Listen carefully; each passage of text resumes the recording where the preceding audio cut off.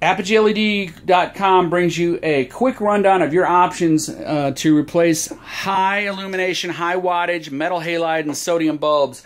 Option number one is a plug-and-play, ballast compatible. This is a vertical. This is a horizontal version. It's limited to 400 watts maximum.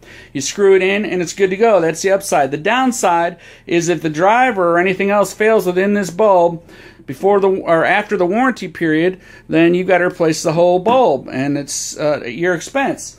The other option you have is this over here. It's a modular unit.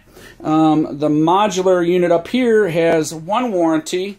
This has another warranty. If this happens to fail, the good news is you can replace the cheap part, no problem.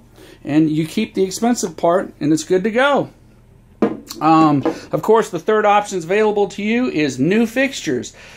And that's always an option, but usually it's an expensive option. So just wanted to lay this out for you here real quick. ApogeeLED.com. If you've got questions, we've got the answers. Give us a shout today.